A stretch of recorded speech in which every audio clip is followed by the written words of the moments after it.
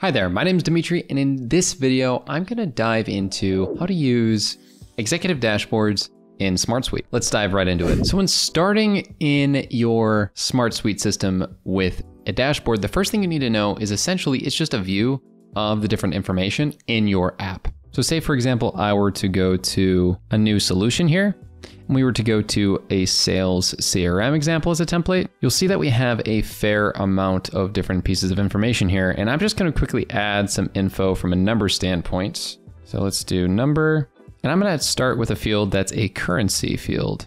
So if we go add field, I'm gonna add some example revenue for these clients. We can change this field to be named something different. I'm gonna call this monthly revenue. Then I can add a little tooltip that says monthly revenue estimated per client. I'll update the field and then add some dummy data in here. Now, all that you need to do in order to use these dashboards is go here to the view section and then just press create view. Now in the create new view section, you'll see when I click on it that there are a myriad of different options. So let's pick a dashboard. Then you can make it a public dashboard or private, essentially showcasing whether it would be a public facing one or a private one for specific members in the space. I'm gonna do public and get going on this. Now, the cool thing about dashboards is that they have so many widgets, right? So we're talking a ridiculous amount of widgets, actually. We can just scroll through and see not only is it the usual metric stuff, charts, but there's even conferencing widgets and design widgets that allow you to implement things like Google Meet, Zoom, Figma, and even Google Docs, which is really cool. I know a lot of us want to have those great integrations with other applications, and SmartSuite's got you covered. So let's just get started by taking a look here at an example one for progress metric. Let's say that we want to map this to the monthly revenue field, and we're going to set it to sum, and then we're going to write the goal number as, let's say we want to hit 60,000 in monthly recurring revenue. Add widget. Now we can also, if we go here in the settings, filter it so that the status, so type, is either a customer or a partner. So we do or, and then do type again, is customer.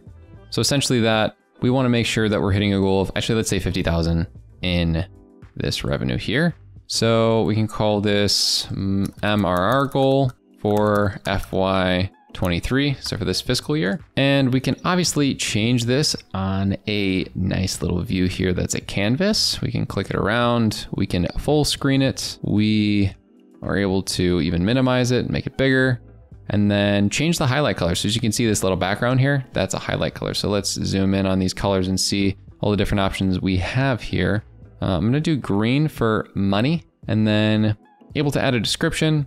I'm just gonna write monthly recurring revenue goal for our current customers and partners, and then save. And then you can also have it just collapse by default too. Now, if we go to the top right here, we're able to see this as a full view. So we would get rid of that top section, which works really well when we're trying to visualize this data better. So go to the SmartSuite again. We go right here, let's add some more information. So let's do a chart for bar chart here. And what we can select is, let's pick in the account section, let's pick values for, and let's do monthly revenue again. And then let's group it by, as you can see, if we go back here, maybe let's group it by the account name. So account name, and then let's filter this once again by where name is, or where the type is customer, or the type is the partner. So then we can sort of see the different information here. And if we want, we can obviously add a little benchmark line, would be pretty cool. So say our goal average revenue for a client is around 5,000. Let's put 5,000. We'll see what clients are sort of hitting the goal average that we want. So MRR average goal. So then if we add this widget, we can see where, if I drag this over, this MRR data is coming from, where the 2,700 is exactly adding up to. Then we can add another widget for, just from a metric standpoint, another progress metric for the monthly revenue. And then let's do it where type is prospect. And let's say the goal is to have a pipeline of 10,000 coming in. Then we can call this prospect pipeline. And then this is just essentially showing what a healthy amount of pipeline money is in there. And these aren't the only ones we have, obviously. Say, for example, we wanted to even put some sort of custom code here. I mean, that's kind of crazy that we have that, but let's say I can do this. I want to put a target date to the end of the quarter. So it's May 23rd. The end of this quarter would be June 30th. Let's get rid of the minutes and seconds here, and then just do days and hours. And let's add this. So days until EOQ. We're starting to have a little dashboard that's coming together here, huh? We got some like serious sales data in here. You also are able to add different SmartSuite views. So you're like able to embed the different views here. So I can add the different fields. So let's say we want to put the Sales CRM Accounts app once again, just add the widget really quick just to show as an example. I'm able to show that information that's on the different views here, right? I could literally take this copy of the account summary and plop it right into the dashboard if I wanted to. For the purposes of this, I'm not going to get into that, but you totally could add the different fields within here. So click on this and just add specific ones, like maybe what are the prospects, right? So filter to type is prospect or is partner or customer, and then just drag this guy over here. So let's condense this a little bit, condense this guy.